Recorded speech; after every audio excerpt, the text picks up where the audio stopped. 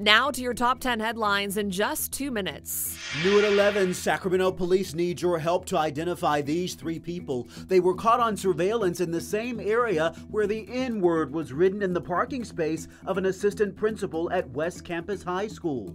The father and son accused of starting the Caldor fire both pled not guilty via Zoom in court today.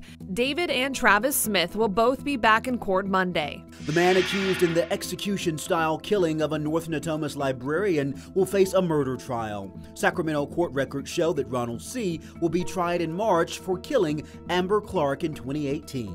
Davis police have reported more than 45 catalytic converter thefts over the last month, and 20 of those in the last few days. Honda Accords and Toyota Priuses are the most highly targeted.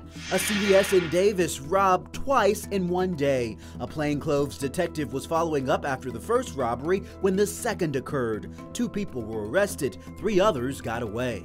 California prosecutors say holiday charity scams are on the rise, and if you're ever unsure, you can always check the Attorney General's registry of charitable trusts. 9 of Sacramento's largest companies did not meet a new law taking effect in January. California requiring every public company to have at least 3 women on the board of directors. Right now, only 1 woman is required. The U.S. Labor Department is reporting a nearly 7% jump in prices for U.S. consumers in November compared to last year.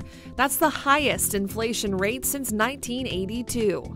Tomorrow night in Vegas, Sacramento's Josh Emmett returning to the octagon after an 18-month layoff.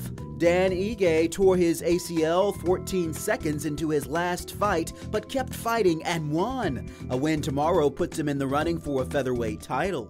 We have a final total for our Stand Against Hunger campaign. Your generous donations help raise more than $400,000, helping area food banks serve more than 4 million meals.